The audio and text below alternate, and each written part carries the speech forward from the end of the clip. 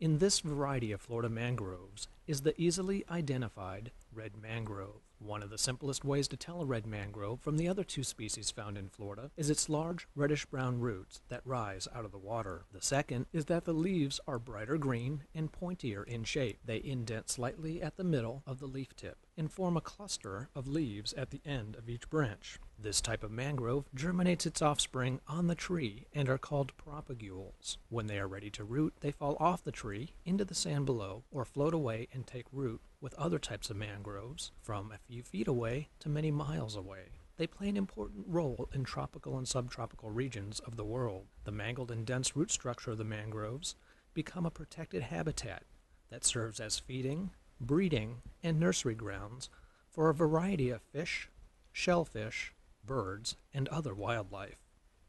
This has been a Marine Minute brought to you by Jeffrey Scott Zappé.